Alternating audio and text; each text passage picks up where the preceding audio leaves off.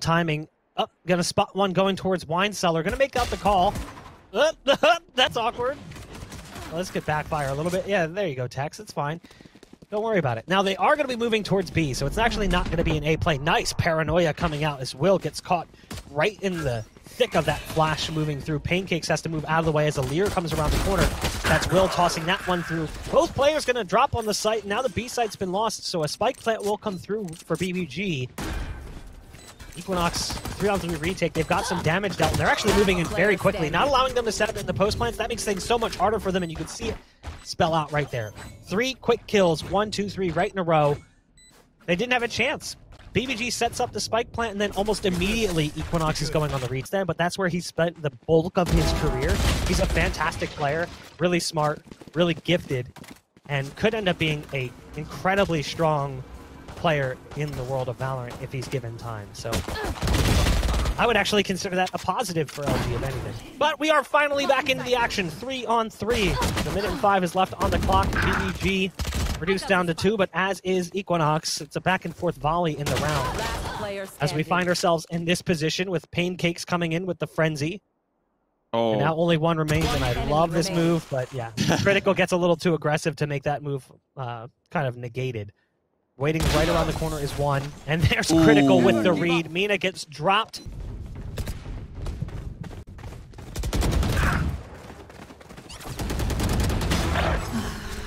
So far, the push is working out quite well for BBG, but it's answered back quickly by Paincakes. But it's just down to 2. Will trying to use the dismiss there, and Texas got a dismiss of his own. Lockdown is going to allow them to get that spike down, but no players, of course, will be detained. Empress is popped, showcasing that they are committing to winning the round. That's 2 ultimates spent, and Texas got the Empress of his own. Whoever gets the jump on the first Reina is going to be very, very important to note. Nano Swarm won't even pop here, as Q Fatboy is going to go the other way.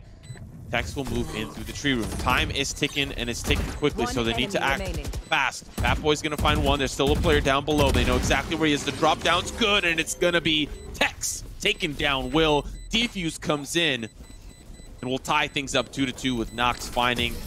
So it's going to be Paincakes who's got the port, Phoenix who's got run it back. Ouch. That's Mina who's got that capability, and then they also have Cypher's Neural Theft. The problem is they just lost a piece trying to get aggressive over here. Mina trying to get up further on long.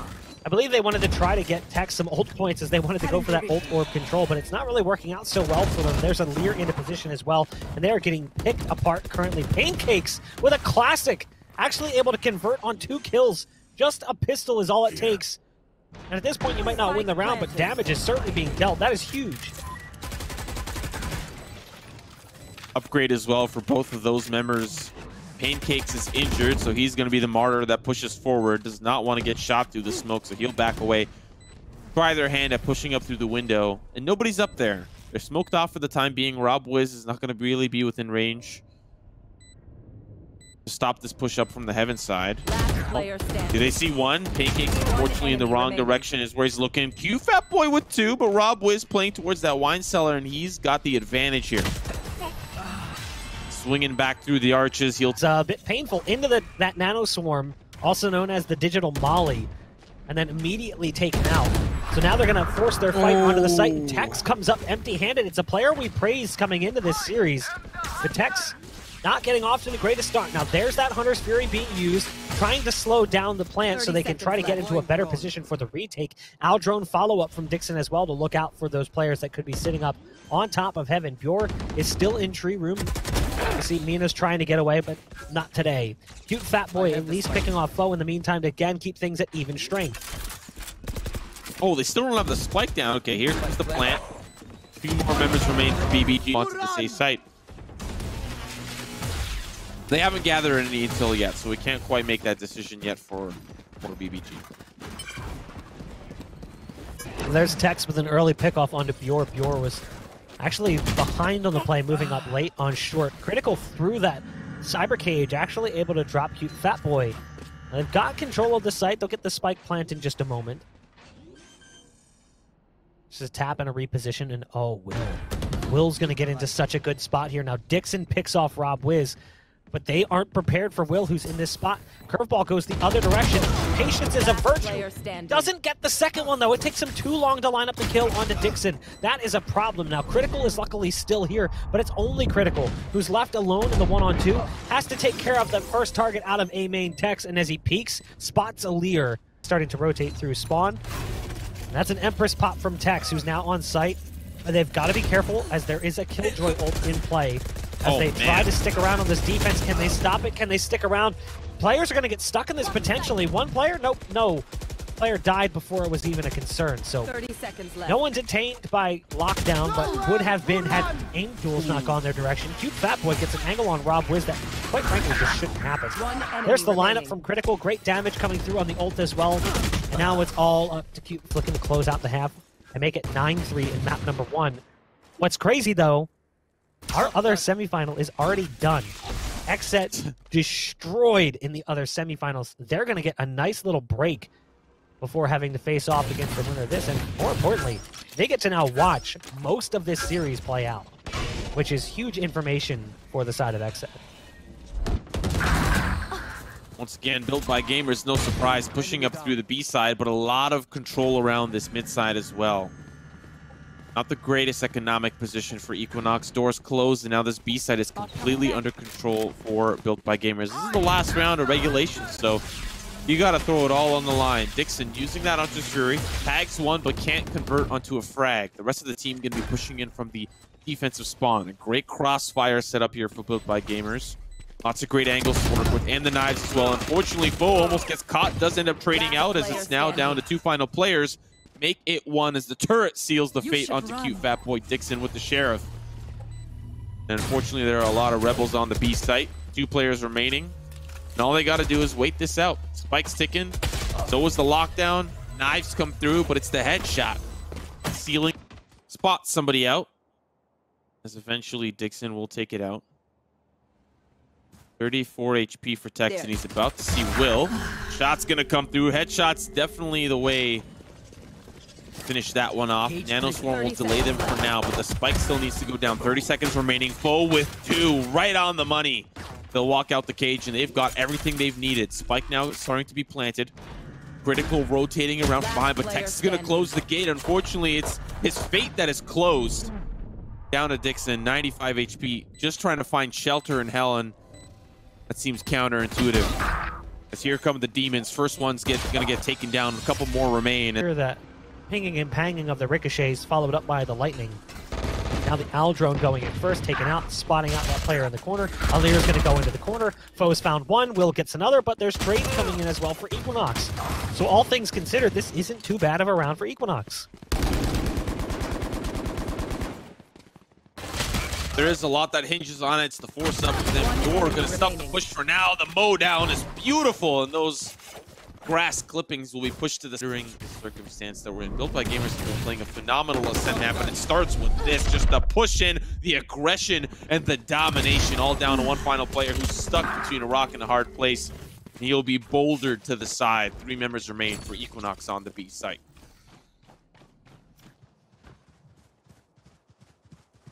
Paincakes.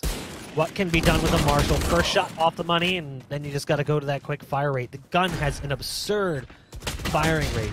Last player standing. Oh, that is like the most disappointing thing possibly in this game. The Sheriff Dink. It doesn't always happen, but at distance, it doesn't always do lethal damage. And no, Cute Fat Boy's turned it around, but the reload. He's getting away. He's actually managed to find another follow-up headshot. rob-wiz holding the line with the operator. Reyna right around the corner. It's all about the timing on this peak, and that is just well-timed for rob-wiz. You hear that bell toll as well as the shot comes through. Critical's trying to dodge the pulses coming out from the Hunter's Fury and does so. And now it all falls down onto the last player standing, the one they know is inside B main. This was an impressive performance to say the least. Equinox going for a standard tried and true push towards Hookah. Early on though, they end up in a 1v1 with that reload coming through on the Frenzy after the Owl drone comes through. It was a little bit awkward and it results in a 1-for-1 trade. Now with the double port play, they realize the A site is soft and they're going to try and exploit that. So they're going to charge towards that A site. There's hot hands coming down. rob-wiz right on the other side with the classic, not able to handle what's coming towards him by way of Mina's frenzy. So BBG, they had a good hold in mid early, but it's a nice adaptation mid round. And there's Dixon as well with the shock dart. That's huge. Will just charges into U-Haul to try and take matters into his own hands. Paint shells go around the corner. There's still a blast pack as well equipped here for Will. So some additional explosive power.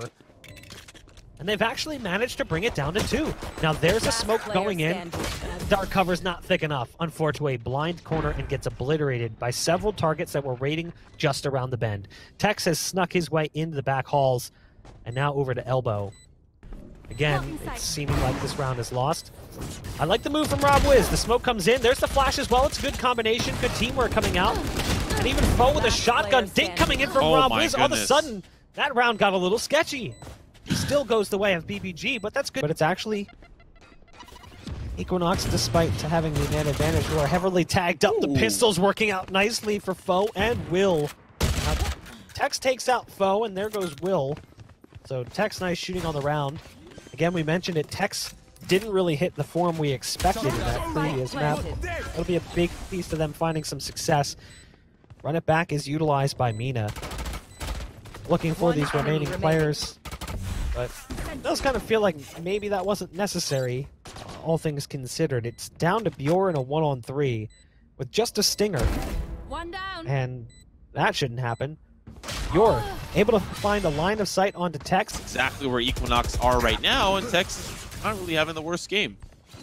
Bjor finds the early pick onto Paincakes. That's spiked down, and now Will is just providing that firepower from the opposite side. They are trying to pinch him in, but really, the left side of the pinch doesn't really have a lot of space to work with. Tex gonna find a utility frag before Critical and rob-wiz get a part of the conversation. They'll teleport that spike over to safety, but rob-wiz is in a great position to cause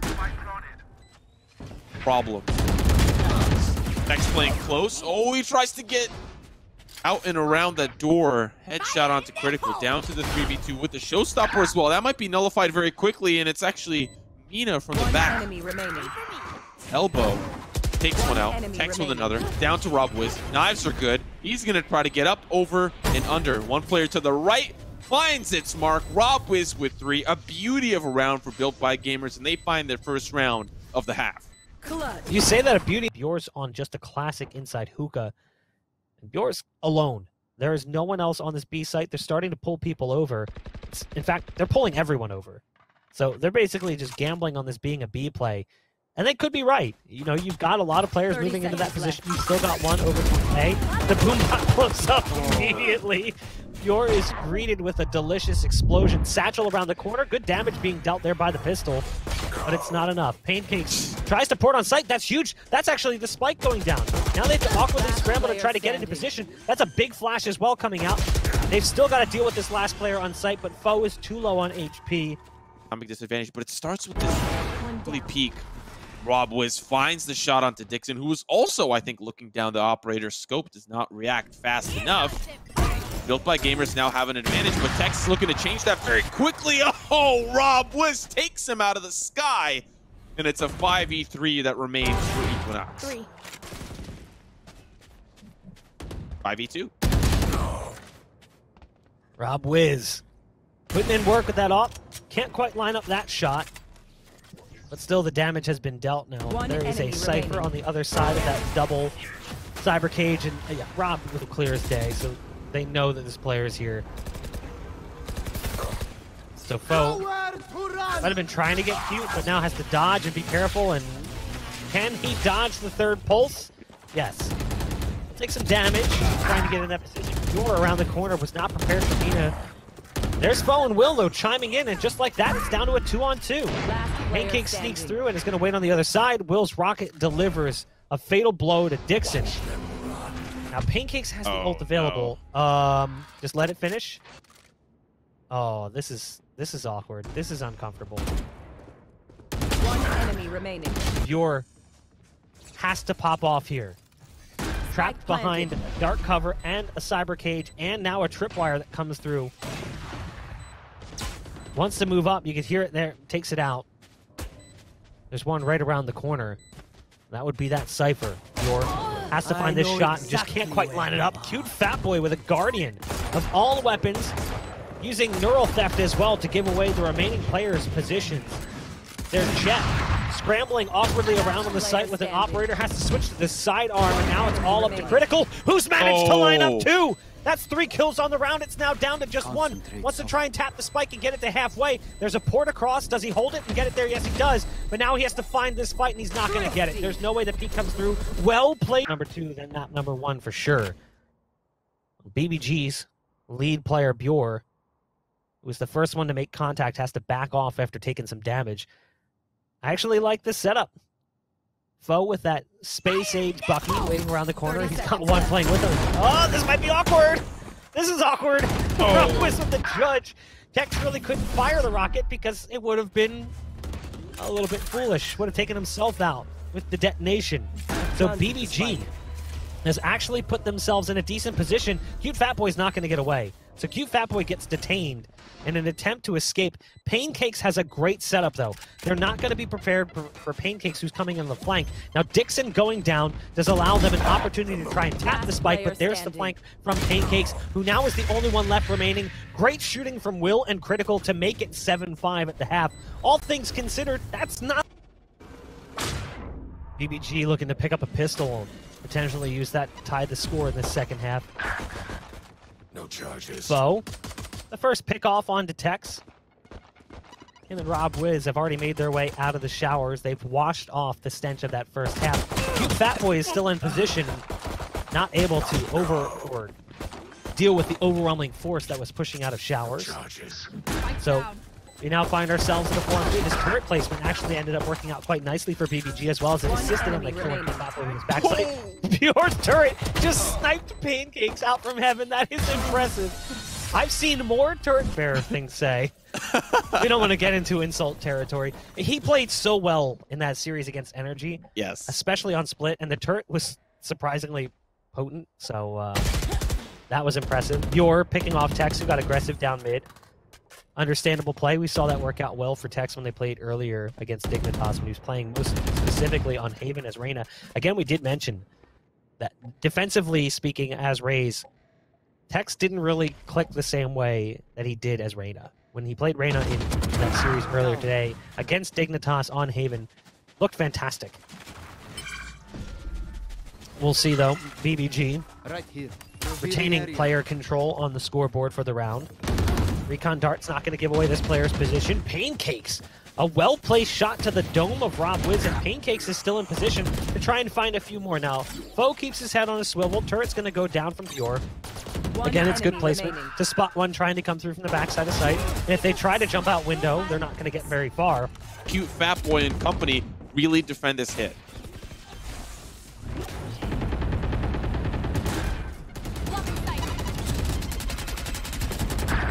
Rob-wiz spamming away, but it's actually Will. Cute Fat Boy trying to slow down this push, like you mentioned, playing on this site, but Will is there with the rocket to the dome. Will gets a fresh nade, chucks it out towards spawn. That was a copy. That was run it back. So as the Phoenix disappears and goes back to the original destination, it now falls all onto Mina. Mina with a quick shot onto Rob-wiz, has to pick up 2 more. But there's Killjoy hardware on the spike that they have to concern themselves with, and that's one of them right there. The Nano Swarm drops Mina down to 40 HP. Not that Mina had a choice, has to go and take that fight. Great shooting from Mina, but... Match point, series point. Potential here to send Equinox home. They're stacked 3 on the B site with presence for the Ultor, but here comes the Hunter's Fury in question. Third tag not going to connect quite yet, actually tags Rob-wiz instead.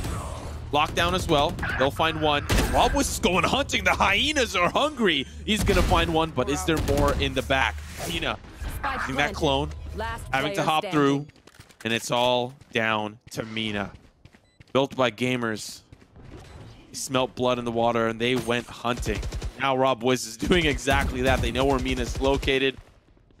Just seems like the inevitable, like Thanos is around the corner. Rob-wiz 3 on